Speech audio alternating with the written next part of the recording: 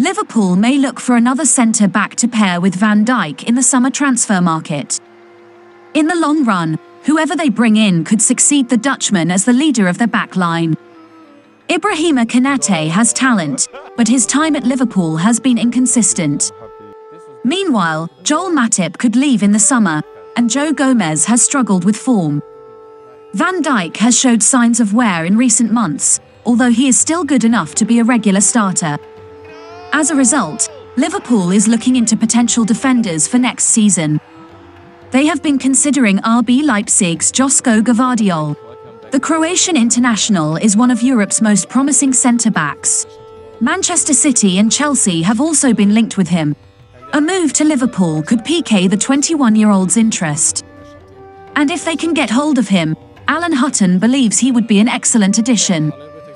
The former Tottenham and Aston Villa defender believes Gvardiol would be an ideal partner for Van Dijk, whose £75 million transfer fee he could exceed if Liverpool will go that far.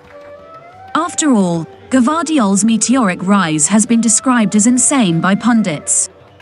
Gvardiol joined the first-team squad of RB Leipzig in 2021.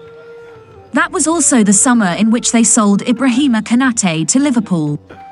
The German club initially purchased Gvardiol from Dinamo Zagreb in 2020 before allowing him to remain on loan.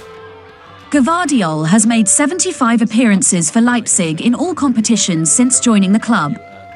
His totals include 46 games last season and 29 so far this season. Gvardiol, as Hutton mentioned, has quickly established himself at a high level. He appears to be ready for the next step in his career, which Liverpool may provide.